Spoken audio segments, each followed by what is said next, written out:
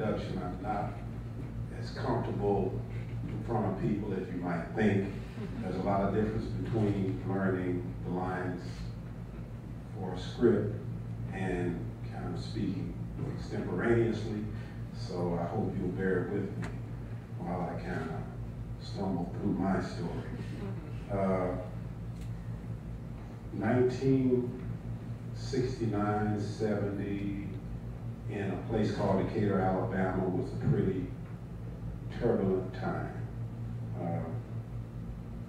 In 1969, the last class graduated from Lakeside High School in Decatur.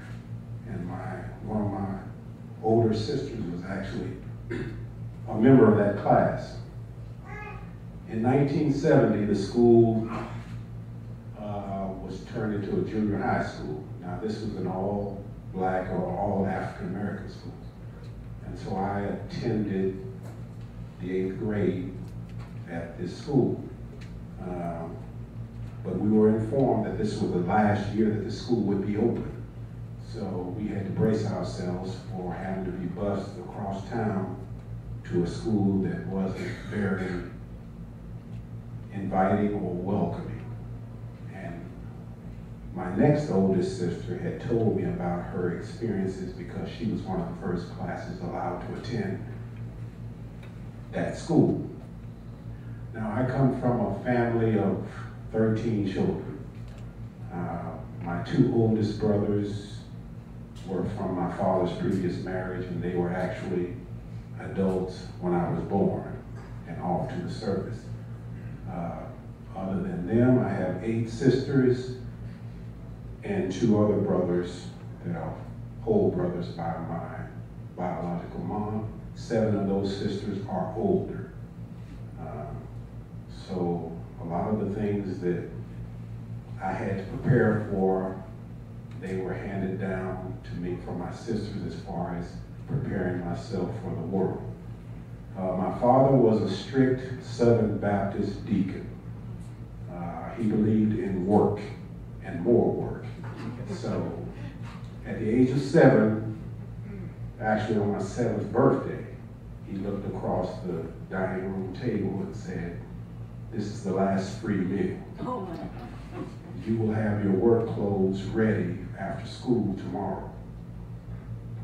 And so from then on, I never really had free time after school. I was expected to get my work clothes on, and he would either pick me up or I would walk 2 to 3 miles across town where we cleaned several churches, white churches, and 1 office building. This went on for some 6 years, and I had taken an interest in sports, but my father said, "If you can't do the work that I have for you and play sports, then the sports are pretty much done." Well, I did play 1 year of midget football. In the 7th grade, I was the only student in my class that was still small enough to play midget football. And I barely met the weight limit with my pads on. So by the 8th grade, when I realized I would have to be bused across town and go to school with people who really didn't want to see me, and the fact that more than likely I would not be allowed to participate in extra activities at school, like sports, I was kind of bummed out. So in the spring of 1970, when I came home from school, my mother said, "Make sure you get your work clothes on." And my work clothes were mainly the type of boots that I still wear today. But my school clothes had to come off, and I had to put on some stuff that was kind of patched up. So that day, I really wasn't feeling it. A lot of the guys that I went to school with were going across town to participate in spring practice at that new high school. And I wanted badly to be able to play sports there, And I know that if I did participate in spring drills, then there was no chance of me playing in the fall. And I just had had enough, and I said, I'm not going to work with my father today. My mother said, you know how your father is, you need to get across town. And I said no.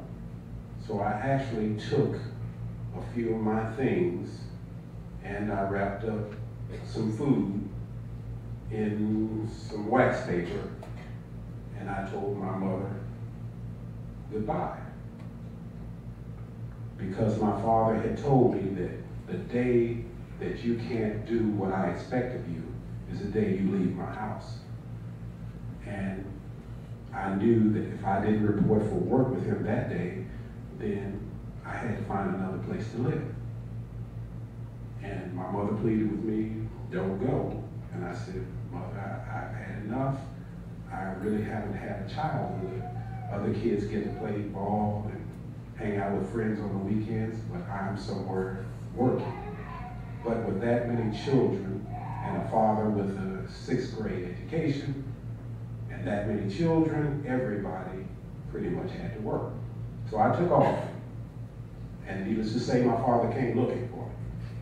But he would only get sightings of me because I knew all the nooks and crannies of my hometown. My older sister, who was married, took me in for a few days, but she didn't want to invoke the ire of my father, so she told me it was best that I go back to my folks' place. And I said that there was no way that was going to happen. Now, this was in the spring. I was still in my 8th grade year. I was still attending school. Even if I had to stop at a friend's house, wash up, beg for a change of clothes, but I was not going to miss school because that's one thing I didn't believe in, was missing school. And I still had aspirations of going to college. So this went on throughout the remainder of that semester. I never did return home. The summer months rolled around, which there was a little less stress on me in the summer because I didn't have to get up and figure out how I was going to get to school, how I was going to get a change of clothes, and so on and so forth.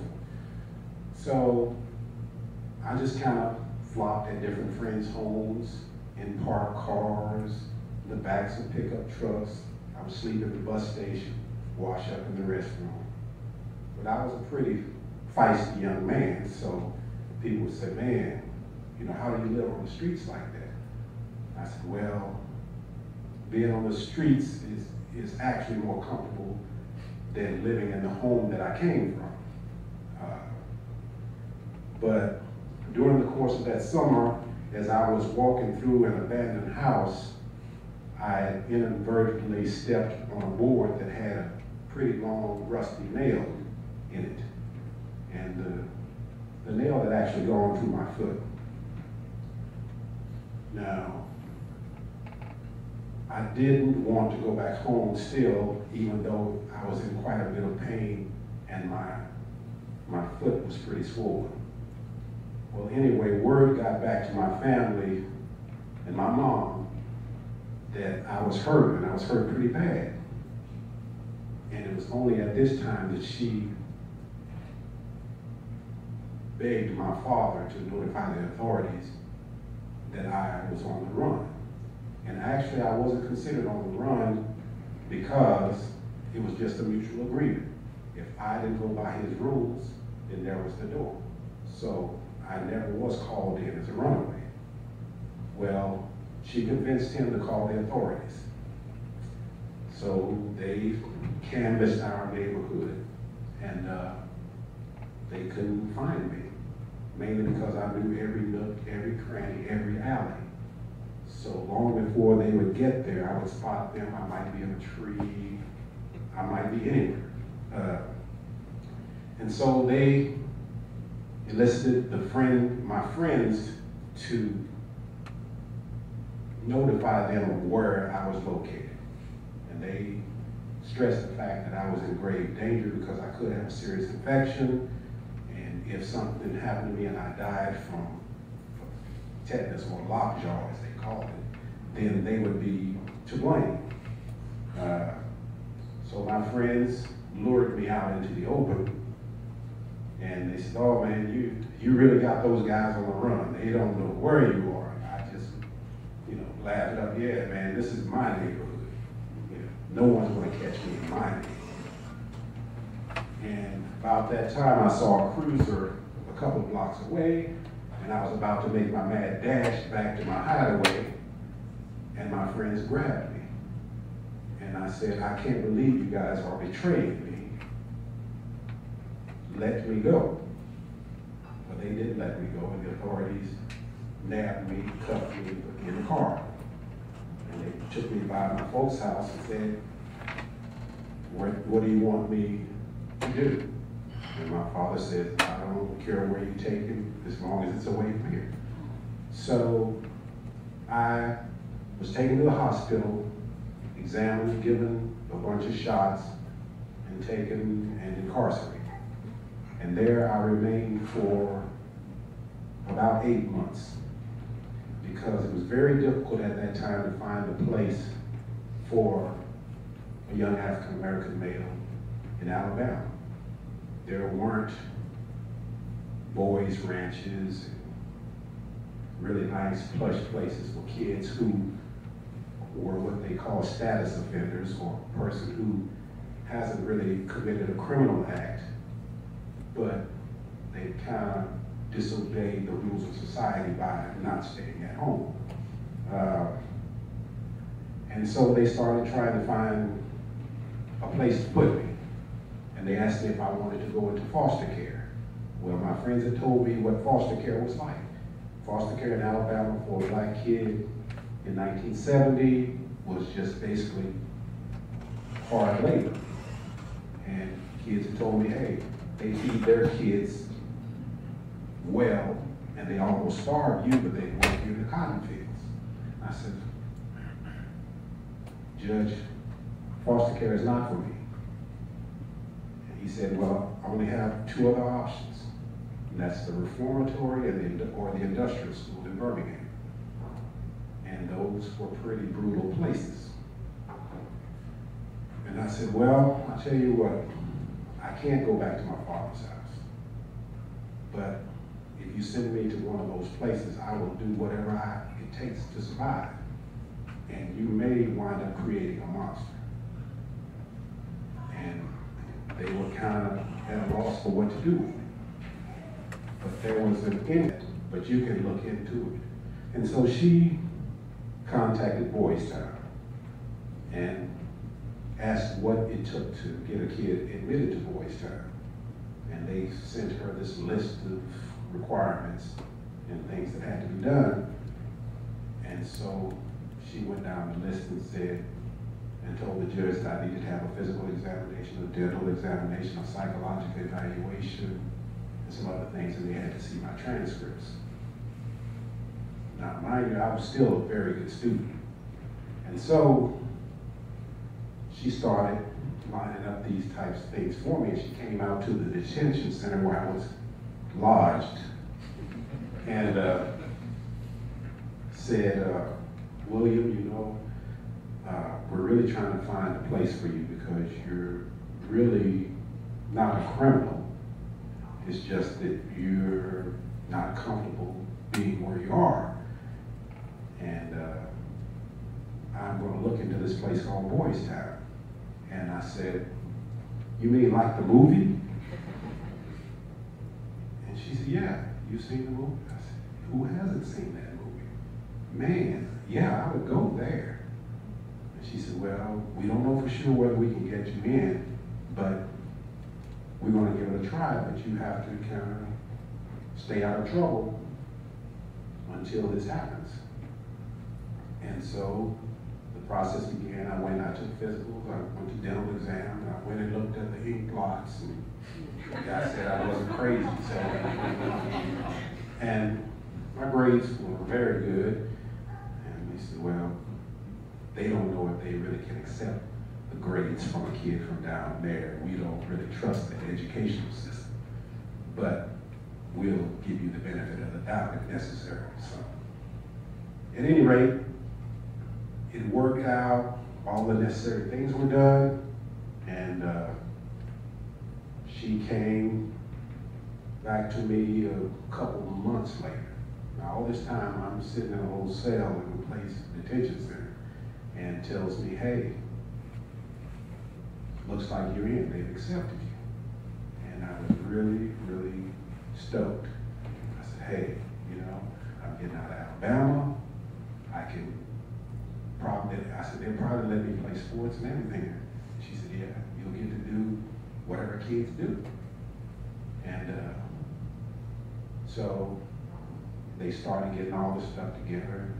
And so February 23rd, 1971, the judge and the chief probation officer and myself, because they wanted to see this place. Not the lady that helped me get there, but the fat cats took a lot of credit for arranging this, even put a big article in my hometown newspaper, you know, homeless teens set for Boys Town enrollment, yada, yada, yada. You know, and I was the first kid from there to ever get into Boys Town. So we boarded the plane and came to Boys Town, and I went through orientation. And the last thing he said was, don't let me down, because if you show back up in my courtroom, I can't promise you anything.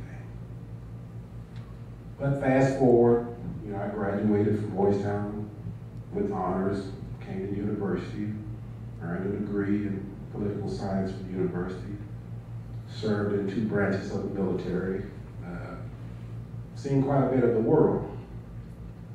But from time to time with the internet, I would go on there and I would search for this lady's name who had helped me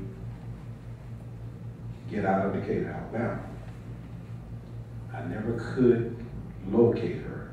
Even when I went back to Decatur, I would stop by the juvenile court and ask whatever became of her. And no one seemed to ever know where she went. And I'm like, that's pretty odd. You would think colleagues would know where their colleagues go when they leave, but no information on her. And so a lot of years passed. And a few years ago, shortly after I started working for Lincoln Public Schools, we were at a workshop or kind of a retreat. And one of the exercises was to write a note to someone who made a difference in your life and really impacted the opportunities that you had. And the person that came to my mind first was this lady named Marquita Roberts. But I didn't know how to get in touch with her. And so I went back and went through my scrapbooks and all my little souvenirs, and I found one letter that came to me when I was in Boys Town from the juvenile court in Morgan County, Alabama. And I opened this letter and I read through it, and on the side they had a list of everybody that worked for the juvenile court. And there was this lady's name. Actually, I had been spelling her name wrong all these years. I had never really seen it in writing. And so I went back online and I Googled this person's name. And it came up on a Facebook page. But it was a hyphenated last name. But it was the only name that was spelled like that. And so I instant messaged this person and basically asked the question, did you ever work for the juvenile court of Morgan County in 1970? And about 15 or 20 minutes later, I received an IM back, and it said, yes, I worked there for 1 year. And if you are who I think you are, I always wondered what happened to you. if you were okay and if I made the right decision. And I messaged her back and I said, yes, I am who you think I am. And I really appreciate you helping me out of a really tough time in my life. And we messaged back and forth a few times, and I just told her that I had a lot of things, I'd had a lot of experiences since she had last seen me, and I just wanted to thank her. And it really gave me closure, because in the whole excitement of me going through those changes and just trying to get away from that place, I didn't remember ever saying thank you very much for having the heart to look out for me. And so that was my lost person that I found. Thank you.